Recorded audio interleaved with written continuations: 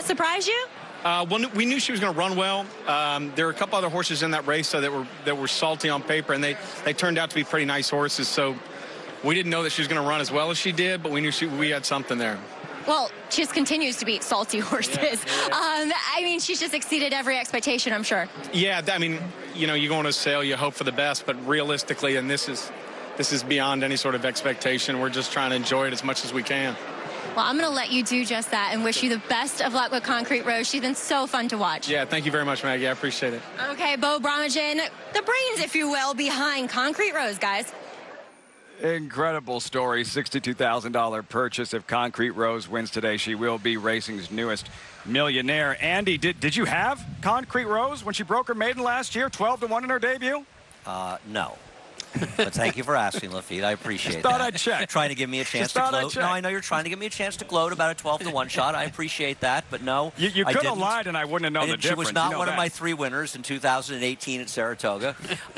She's improved since that race. But I think Tom and I actually share an opinion. We're not trying to be. Listen, Concrete Rose is a very good horse, and a trainer like Tom is very thrilled to have her in her barn. But I'm not sure that she's what I would call like a huge star at this point. What she's done is I think her reputation got very much enhanced because of the way she blasted Newspaper of Record in her debut in 2018. For that, or 19 for Newspaper Record. And everybody was so surprised the way she beat Newspaper Record. But Newspaper Record's not the horse we expected. She's been very good, but I think there are other challenges that could be out there. They may not, however, be today. Well, let's talk about Concrete Rose. So when you win like she did last time, Andy, we talk about this all the time on the air. That is a huge margin to win by on the turf. Yep. So you can't take that away from her. But I would say this about Concrete Rose. She has to do something to wow me, and I'm not sure against that group that's it. So if that's the case, at 2-5, do you want a piece of Concrete Rose? Of course not. You want value. Andy, you've looked at it with the one horse you like of Chad Brown's. I get that. To me, Florent Giroux, who rides the 4-horse Kelsey's Cross, loves to try to win races on the front end. And this could be an instance with the 4-horse Kelsey's Cross where she can make the lead and Concrete Rose's rider, Julien Leproux, who's right next to her in the 5-hole, is going to say, go ahead and go. You're not a factor in this race. I'll just sit right off of you. But the turf course is so fast right now and is playing to speed, in my opinion, that I will give this huge long shot, the longest shot in the race, our 4-horse Kelsey's Cross, a little play here.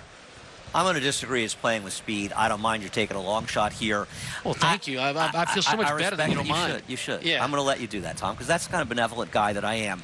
I just don't know if she's good enough. But listen, she's the longest shot in the board. Fair enough. I'm going to try to get box 1-5. Obviously, it's $3. It's for $1.51. But if I get the 1-5 home, maybe I can make some money. Pace makes the race. Agreed? Sometimes. Guys, are we still open here? And didn't we have a track record from claiming 40 today, went wire to wire? Turf and then, course is then fast, we had Sombaye almost hold on. Speed's been good. Absolutely. And not arguing. It's fast. It is fast right now. Guys, those races, and the turf's very firm. And we did see a 1:16 race won from back of the pack in a very fast time. But I think the other race you're talking about were both in the inner turf and a mile. Yeah, but I'm in not fairness, saying the that they're not quick course turf. is very fast too. No, I agree. But the winner we saw was coming from way back in that race. So I don't know. I think those mile races favor speed more. That's all. I'm not arguing. I'm just pointing out the difference. We'll argue and debate more in a minute. Let's check in with Maggie. Thank you, Lafitte. And my 2 cents on that issue with the turf courses is that the inner turf course is usually the one that plays favorably to speed horses when it gets this fast. You usually see a bit more of a fairer run race on the outer turf course, in which this one is running at going 1 mile and 3/16. Coral Beach, she had trouble. She was bothered a ton by Newspaper Record going into that first turn. I don't know if that took a lot out of her. Now she's going to have to come back and travel so much. It doesn't look like it's physically affected her, and I actually liked her a bit more than her stablemate that day. Just wonderful in the looks department.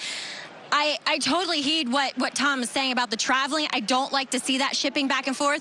But Aidan O'Brien can do it, but he usually can do it when it's in regards to the Breeders' Cup, not any other race in America, Lafitte. It was just last year's Belmont Oaks, Belmont Park, Coolmore, Aidan O'Brien, Athena popped it 12-1. Coral Beach trying to do the same this afternoon in the first ever Saratoga Oaks. Gary, final thoughts as they move into the starting gate? Well, I think it's Concrete Rose's race to lose, and I don't think she will lose. I think we have a very average 3-year-old filly crop. I'll be honest, I heard Martin Panza director of racing here at NYRA, say earlier today the same thing. But she is tops of what we have. Here she is, Concrete Rose. Does the quest for the Triple Tiara continue? We're about to find out. Post time for the first ever Saratoga Oaks. Here's Larry Colmus. They're off in the Saratoga Oaks. Happen a bit slow into stride here. Concrete Rose goes up on the outside of Olandon, and right behind him is Coral Beach with Happen to the inside in fourth. Kelsey's Cross wrangled to the back of the pack to trail the field early, and the pace is very slow as Concrete Rose and Julien Leparoux take the initiative here, and a bit headstrong is Olandon, who's down on the inside running in second as they waltz through this first fraction. And then to the outside, it's Coral Beach. Happen saves all the ground into that turn. Kelsey's Cross trails 25.58 was that opening quarter mile. So it's Concrete Rose in front, out there on an easy lead by a length and a half over Coral Beach. And then a hard-held Olandon who continues to fight third on the inside. Happen is fourth. And Kelsey's Cross trails into the slow pace onto the backstretch. Concrete Rose, the heavy favorite, leading the way here on top a length and a half through a 51.41 half mile. It's been an easy go for her so far. Her lead is a length and a half.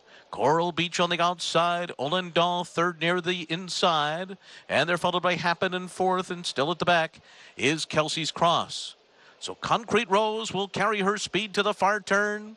She's been just cruising along so far at an easy clip and is in front by a length. And now John Velasquez brings Coral Beach a bit closer, cutting the gap to a half length after 3/4 in 1:15.93. Then Olandon, Happen comes under a ride, and Kelsey's Cross is the trailer as Concrete Rose turns for home in the Saratoga Oaks with the lead. Olandon comes up on the outside into second. Coral Beach is third, and then Happen to the outside, and Kelsey's Cross. Julien Leparoux says, "Let's go, Concrete Rose," and she takes off. The Princess of the Turf. Concrete Rose wins the Saratoga Oaks. Happen was second, and then it was Kelsey's Cross and Coral Beach. She's 2/3 of the way there. In this first Triple Tiara, Concrete Rose, brilliant in the Saratoga Oaks. Next stop, Belmont Park, September 7th, in the Jockey Club Oaks. And she's better than average. The ones behind her, when I made that statement prior to the races, I think we have an average group of 3-year-old fillies, and that's nationwide. She is not average. The ones behind her, she made look average, and she's a very good filly. And I think this was extremely impressive. I know there was no pace. She was able to set that. We knew there wasn't beforehand. I didn't expect her to make it, but she did it easily. Stick uncocked. Julien Leparoux, the pat on the shoulder. Andy and Tom, when Leparoux just gave her cue, Concrete Rose's response, devastating. It was indeed, Lafitte, but you know, I don't think that's the time that Julien Leparoux thought he had the race won. My God, down the backside, you're going a half mile, 51-4. Your horse is literally waiting for a command from you. The ears are going back and forth saying, "Please, can I start running now?" And Julian's like, "Not quite yet, my friend." But boy, when he lets her go, she is gone. But this race was over, Andy, with that slow fractions and nobody able to go with her early. I agree. Nobody wants to do anything towards the front end, and Julian just took advantage of it. She basically did what you would say was closing off her own fractions. And she was obviously just an hour better than these horses. How good the race was, well, we'll determine that a little bit later. She's obviously very, very good and significantly better in competition. Expect the steward's inquiry and the 3 Coral Beach, who may have finished 4th in here. She's going to get disqualified here because she did appear, at least on the pan, I should say. It appeared in the pan that she badly fouled the one to Lendon. Maybe we'll see if that happens. No sign of an inquiry or objection just yet. 5-2-4-3. Gary, how much extra credit do you give Concrete Rose? And I realize how slow the pace was and how slow the tempo was, but essentially she shows a new dimension. She's never won in wire-to-wire fashion before and seemed completely within herself comfortable doing it. No, but as a fan of hers, I was confident she could do it. She's a very intelligent filly, obviously, and she's great to train. There's the inquiry. Rusty. Yeah, there we go. Andy I saw what Andy saw, and I saw her duck in. What was it, about the 8th pole, I think, Andy? Yeah, sounds about right, Gary. You know, you want to see the head-on because we all know how misleading it can be. I don't think we need to. Well, here we go. We'll see it right here. She's already sort of drifting in a bit, Gary, and here it comes, right? Oh, you know what, Andy? He's got that other filly outrun. The 2 came out and bumped her in the rear end, turning her in. So I don't, they may disagree with me, but I've had that happen before. There's not a lot you can do. Well, when maybe she was getting even with a Chad Brown horse after a newspaper record bounced her around in the Belmont Oaks. Yeah, Gary, I'm with you. I really don't think that the problem was with the one horse, but the horse right inside of her in the white silks actually moves over and hits her at such an angle it caused her to lose her balance. Yes. Yeah, I mean, yeah, that was all undone. You're right. It came out, but she moved out, and at that point, she had her outrun at least a half length, maybe 3/4. And when the contact happened, that forced her front part of her body in directly, and that's a scary feeling for both riders when that happens. This could dramatically affect the superfecta players. 5-2, 4-3 race shape, guys. What happened to the speed that was supposed to materialize, Gary? We were expecting to see Kelsey's Cross, show pace, maybe Coral Beach, and it was Concrete Rose all by herself. As Larry Coleman pointed out in the first quarter, she was waltzing. Well, look, Patrick B. Cohn's filly has never been on the lead before with some extremely slow fractions at Gulfstream Park, who notoriously, they have a very quick turf course, quick early fractions, and she'd never been on the early lead before at any distance. So I for one, I'm maybe the only one here that didn't think she had a shot in heck of being on the lead. And then you've got 3 European fillies on the inside. The French fillies, they're trained to go nose to tail. They very rarely lead.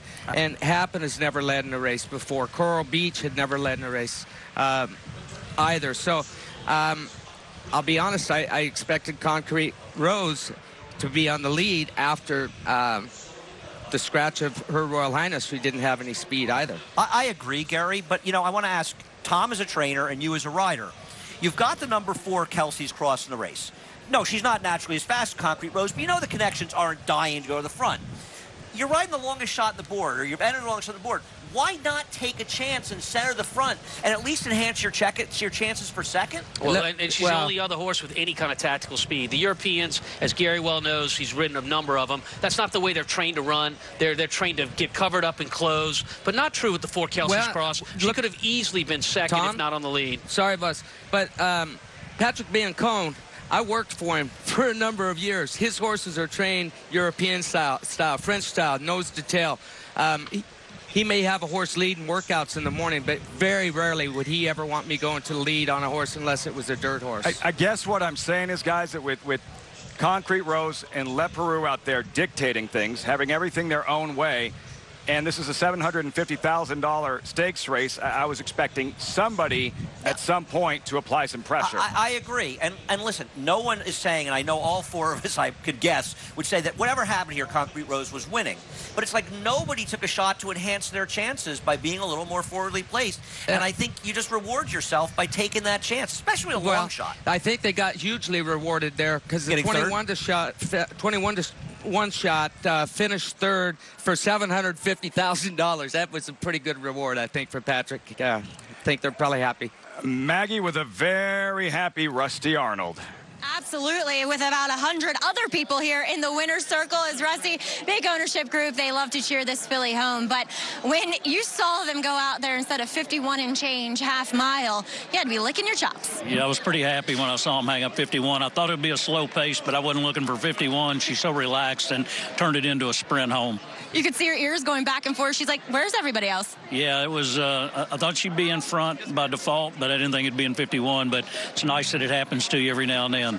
Absolutely. Now, are you going to try to sweep this Turf Tierra series? Yeah, we'll see how she is. It's a thought.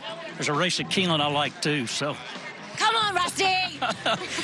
there's a grade 1 at Keeneland, go to Queen Elizabeth, that's kind of like pulling me that way, but it's going to be hard not to run her back, so she'll probably run in New York. Well, we've loved watching her here in New York. Congratulations. Enjoy this win. All right. Thanks, Maggie. All right, Concrete Rose, man, she's swept the first 2 legs of this Turf Tiara in easy fashion, Lafitte. QE2's all the way in October. Plenty of time. Jockey Club Oaks, September 7th, Belmont Park. No change. I'm glad they read that right. You see that? They did. They read that properly, and it was a good call. Remember those colors. The colors of the first ever winner of the Saratoga Oaks, Julien Leperoux. Concrete Rose, 2/3 of the way home in the first Triple Tiara.